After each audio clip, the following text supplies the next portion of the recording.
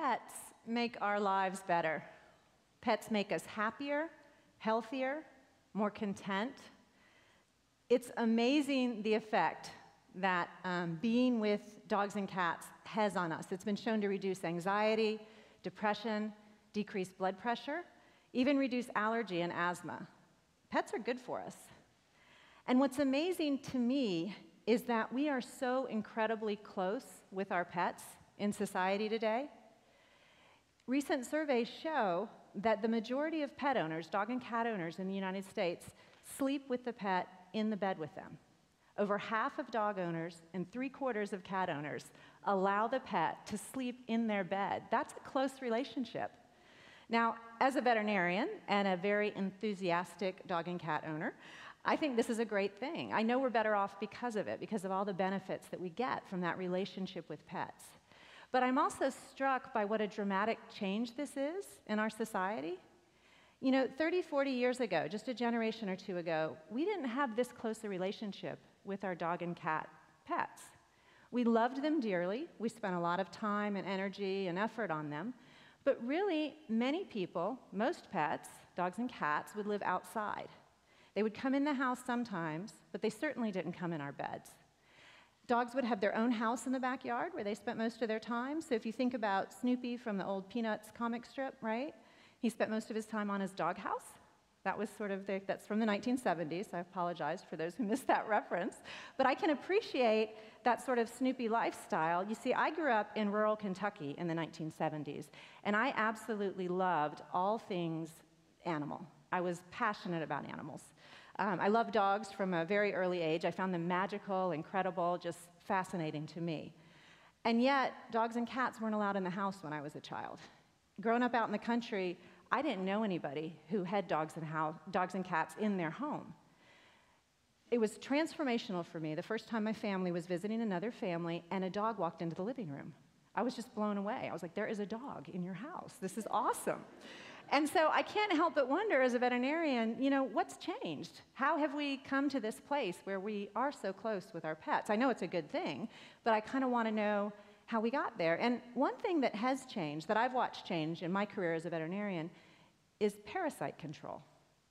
So it's interesting, but parasites are animals that live in or on other animals. So they're things like fleas and ticks and intestinal worms, really gross things. And I understand that we don't often think about parasites when we think about our pets.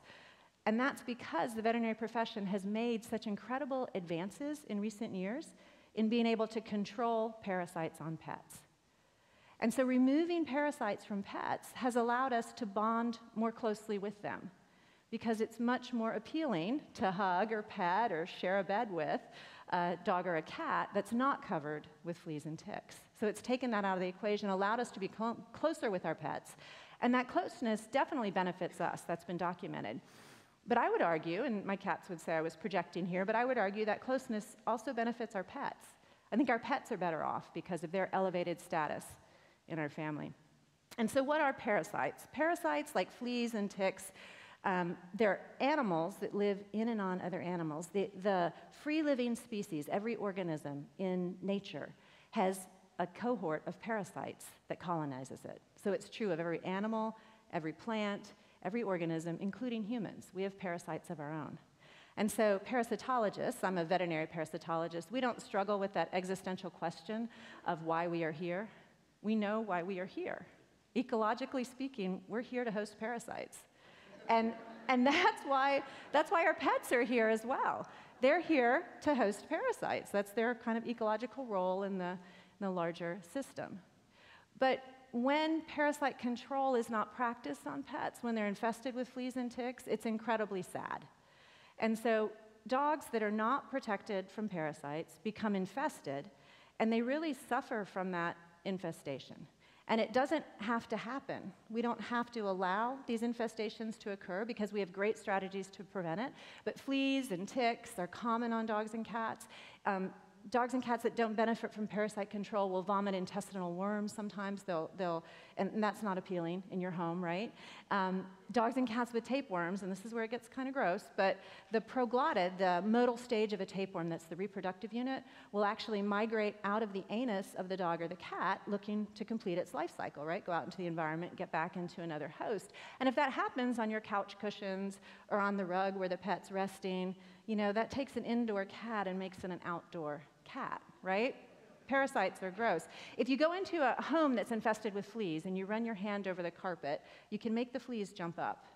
And some of us, a very small percentage of us, think that's really cool. But the rest of us don't want that in our homes, right?